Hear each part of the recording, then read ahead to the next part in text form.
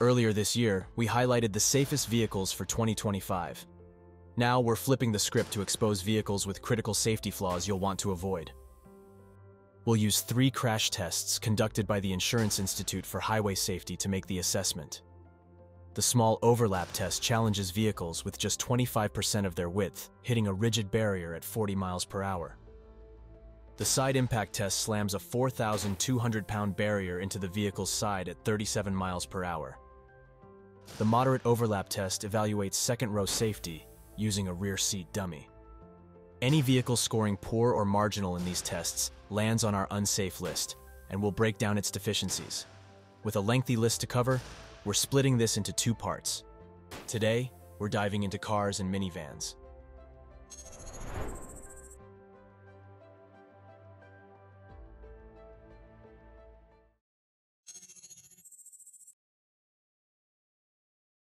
First up are the small cars.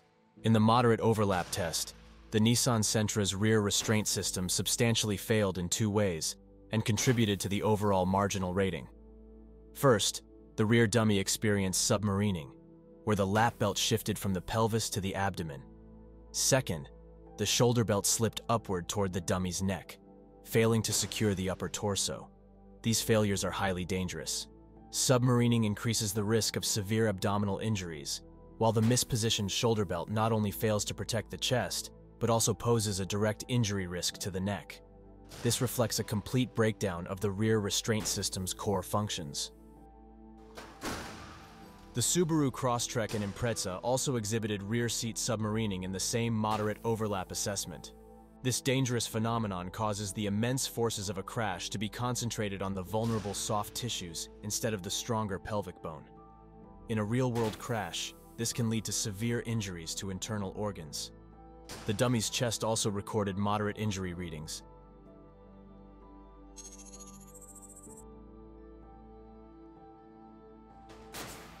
Next up are midsize cars. The Kia K5 received a poor rating in the moderate overlap test, indicating completely inadequate protection for the rear passenger. Injury measurements on the rear dummy indicated a likely risk of head, neck, and chest injuries. Most alarmingly, the lap belt slid upward from the pelvis to the abdomen during the crash. In the side impact test, the K5 earned a marginal rating due to structural deficiencies and inadequate airbag coverage. The vehicle's structure exhibited excessive intrusion, compromising occupant safety. Additionally, the driver's head protection system failed, as the test dummy's head slipped past the side curtain airbag and struck the windowsill, indicating insufficient airbag shape or deployment pressure to cushion the occupant in the deforming cabin.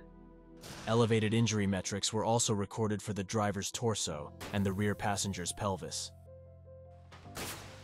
The Nissan Altima received a marginal rating in the moderate overlap assessment due to multiple safety failures for the rear passenger dummy. During the crash, the shoulder belt slipped off the shoulder and shifted toward the dummy's neck, reducing its effectiveness. Concurrently, the lap belt moved from the pelvis to the abdomen, significantly increasing the risk of internal injuries. In the side impact test, the Altima's performance was concerning, earning a poor overall rating. The vehicle exhibited severe structural failure, with significant intrusion into the occupant compartment, triggering a cascade of safety issues for the driver. Injury metrics indicated a high risk of torso, pelvis, head, and neck injuries. Most critically, the driver dummy's head bypassed the side curtain airbag and struck the windowsill, highlighting inadequate head protection. The Subaru Legacy and Outback both earned a marginal rating in the moderate overlap evaluation due to rear restraint system failures. In both vehicles, the rear dummy submarined under the lap belt, allowing it to shift from the pelvis to the abdomen. In the Legacy, the shoulder belt also slipped upward toward the dummy's neck. The Outback exhibited an additional unusual hazard. During the crash's rebound phase, the rear dummy's head moved beyond the side curtain airbag's protection and struck the window trim. These issues indicate a critical failure of the restraint system to secure occupants effectively.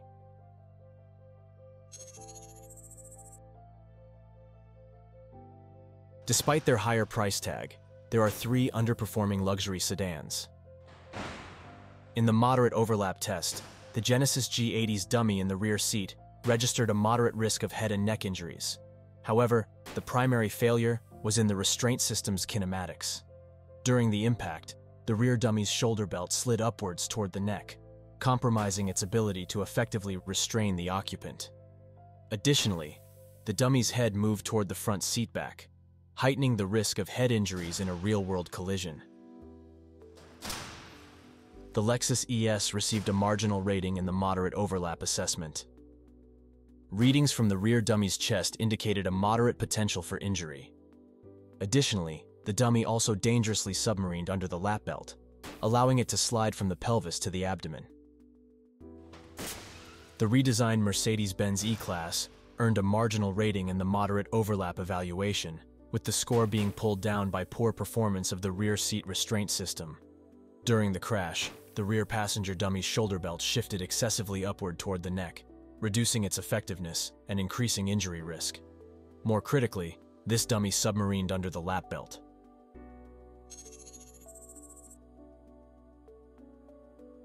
The unsafe minivan list is especially concerning, as these vehicles are primarily used to transport families. The Chrysler Pacifica received a marginal rating in the moderate overlap test, with it demonstrating moderate chest, head, and neck injury risks in the rear seat.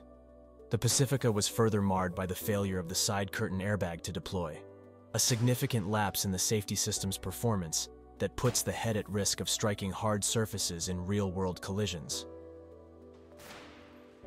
The Kia Carnival was also rated marginal in the moderate overlap evaluation, with the rear seat dummy showing elevated chest, head, and neck injury risks.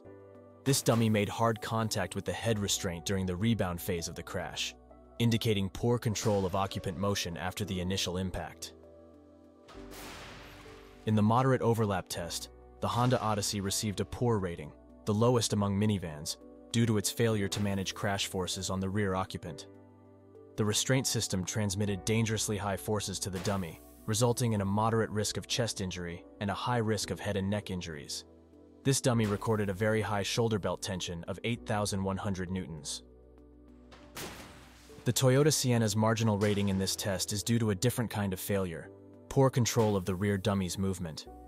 While injury risk measurements were significantly lower than the Odyssey's, the restraint system failed to maintain proper dummy positioning. The lap belt slipped from the pelvis onto the abdomen, risking internal organ damage, and the shoulder belt shifted toward the neck. These issues highlight deficiencies in the system's geometry and its ability to secure the occupant effectively throughout the crash. These models raise serious safety concerns that every car buyer should weigh carefully.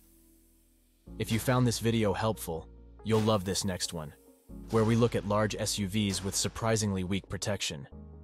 Thanks for watching.